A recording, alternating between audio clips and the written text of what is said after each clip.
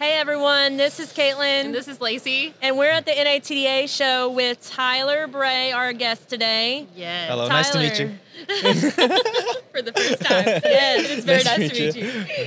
Well, for the first time in a few months, it's good to see you. You just came back from the Philippines. Tell us a little bit about that. The Philippines. You want to know about the Philippines? Yeah. So it's very humid there. And for those of you who don't know, I think I've talked to you a little bit about this though, but I run an entertainment company now.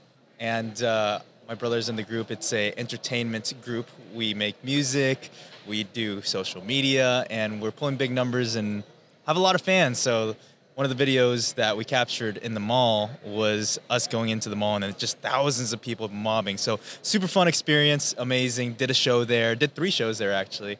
And it's just super fun. Popularity is growing really quick there. Yes. For that side of it. Yeah. Well, not only that, but I saw your video in New York City. You had a mob there too, didn't you? Yes, Y'all couldn't that even was get out. crazy. We were on top of cars. Yeah. You saw that? Yeah. Yeah. So let's back up for a second, because if we've talked about Tyler a lot on our podcast, but Oh, you have? but maybe people don't know, like, who is this Tyler, right? So Who Tyler is the Tyler Bray? is the owner of the Trailer Parts Outlet. So he is the reason why we are all here doing what we do. Yes.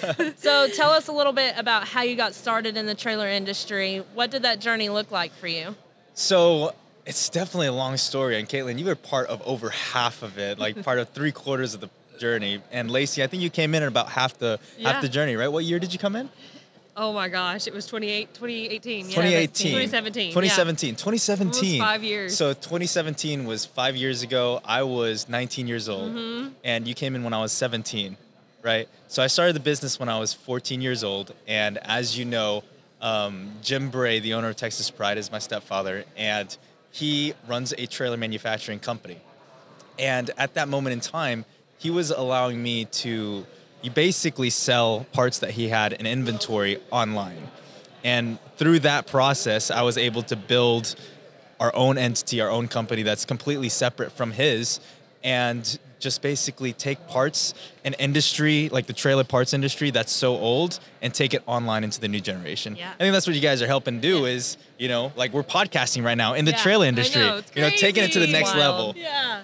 Well, I mean, I think you've always taken it to the next level. From the very beginning, I mean, you've innovated trailer kits. You were the first one to put a complete trailer kit on the market.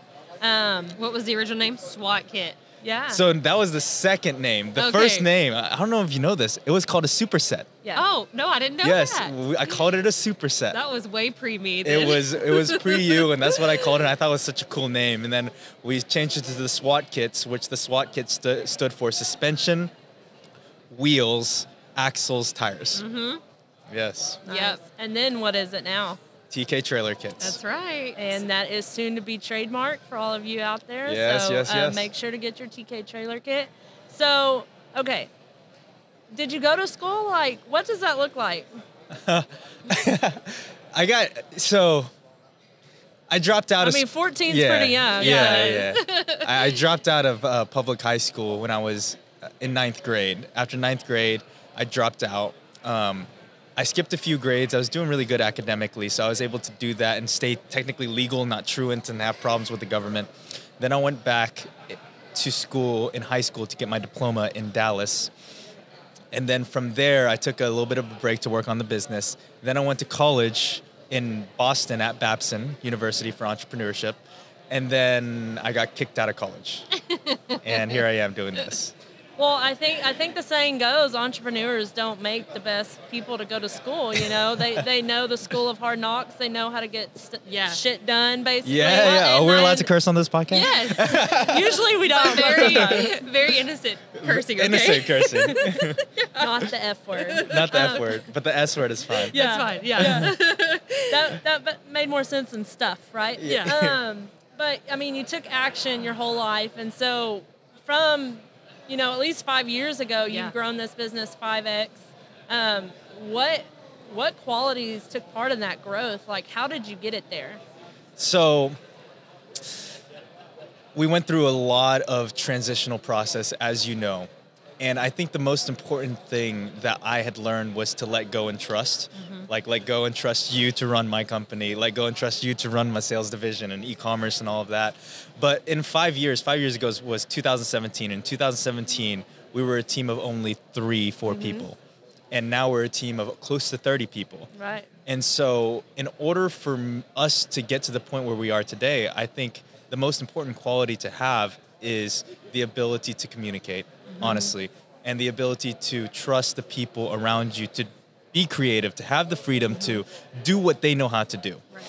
And I think that's the most important thing is just as a business owner, your business is your baby, and letting, someone else take care of your baby and help provide their own input and provide their own skill set to make that baby grow into a wonderful adult. Because let's face it, you don't have any more than 24 hours in a day yourself. Right. So how are you going to do all the things? But it's also liberating. I'm able to do other things alongside allowing y'all to take care and do what you guys are passionate about. I'm able to do the things that I'm also passionate about in addition to trailer parts. And in an ordinary industry, or not even industry, but in a company, 5 years is a really short amount of time, right? So a lot of things have happened in 5 years' time that usually would happen over a span of 10 to 15 years in a company. We practically doubled every year. What is it, would you say, would be your best lesson that you learned from the struggles we faced, right? It's great to grow that fast. What is the struggle that we had, and what did we learn from that?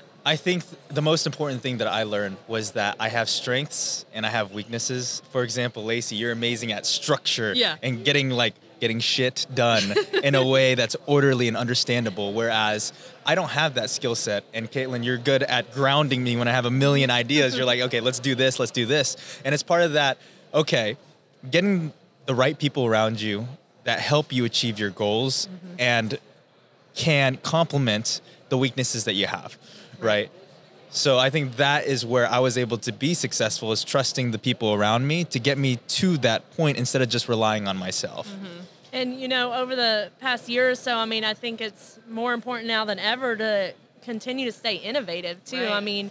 One of your biggest qualities you brought to the table is ideas, and we always called you the Tyler Tornado. And as crazy as it was, we've implemented things that no one else has thought about because it was a brainchild at 2 a.m. for you, Right. And that's what keeps business moving forward and keeps making those strides, kind of like the podcast. It was one simple word that was implemented, and is now this big thing that everyone's inspired for. So. Yeah, and I think that's a testament to where the trailer industry is going as well, because if you think about it, ask yourself, what is the average age of the standard trailer person, right? And the average age in our company, I think, is like under 30, right? And so I think that is really, really awesome that we're diversifying our talent.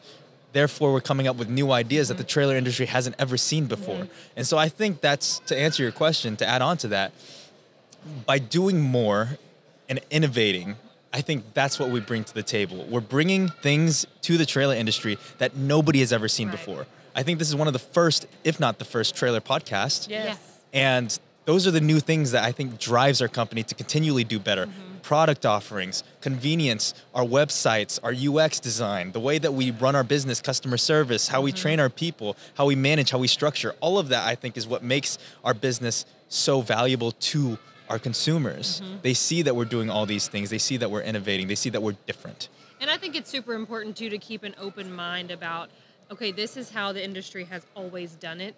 It's okay to take a chance, think outside the box, and actually structure something that can go after achieving that, because we have had wonderful response to that. Inc. 5000, 5 years running. Come on, we're growing like crazy.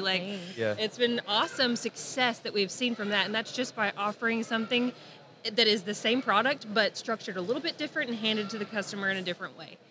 I agree with you. And I think that, all those accolades are amazing, but I think the ones that I'm most proud of is I think we got Great Places to Work 2 years in a row now, right? And so I think that treating your people right will therefore help your people treat your customers right. And I think that's very important, as the people. Yeah, and not only that, on the people aspect, I was very fortunate. You gave me the freedom to, be creative, do these events, and this event has made me realize how important creativity is.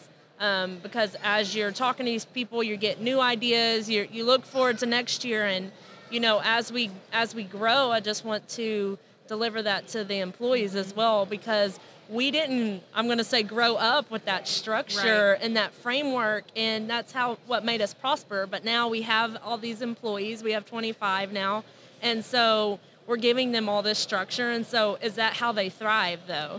Yeah.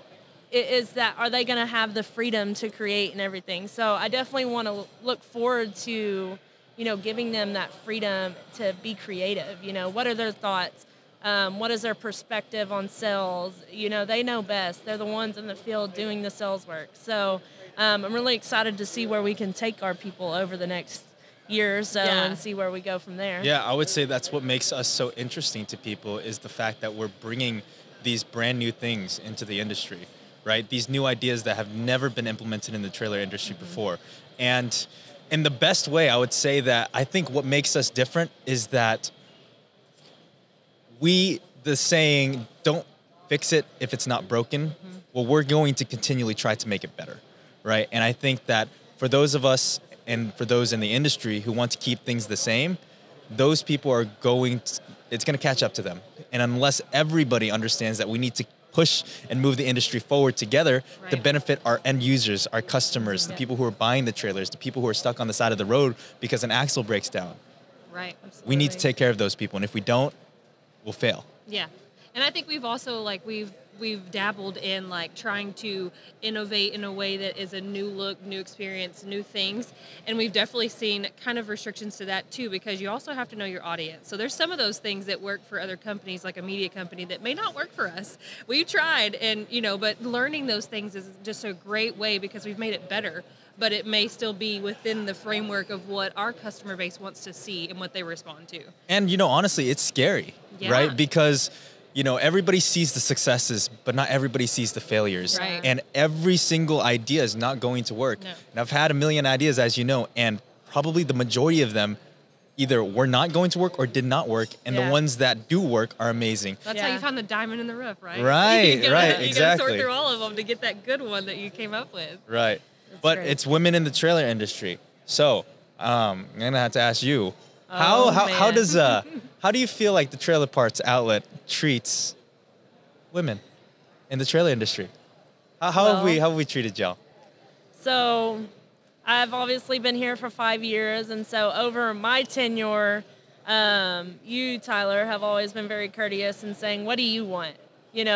What does your growth plan look like? What is your dream job? And, as I moved into motherhood, of course, I was like, I need something, not as much stress, right? I can't take it home every night. I do want to focus on my family, but you still made me president of your company, right? So I don't really know how those go hand in hand, but I think we're making it work. Yeah, it is unique. So I'm so happy to have, that opportunity, but also, the maternity leave benefits that we have, the health benefits that we have, and just the flexibility that we have to be able to take care of what we need to and take care of our families, but still be able to get the job done. And I think that comes with the general understanding too, we're going to work our ass off.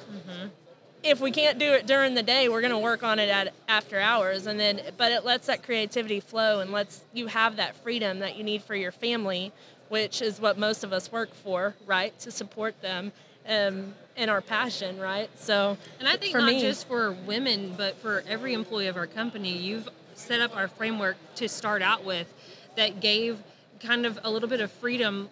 Yes, you're expected to get your job done, but if your kids get sick and let's say you're the dad and have to go get them, you can do that. You're not going to get fired for doing that. And it's a wonderful thing of people don't take advantage of it if they feel like they're treated right and fairly.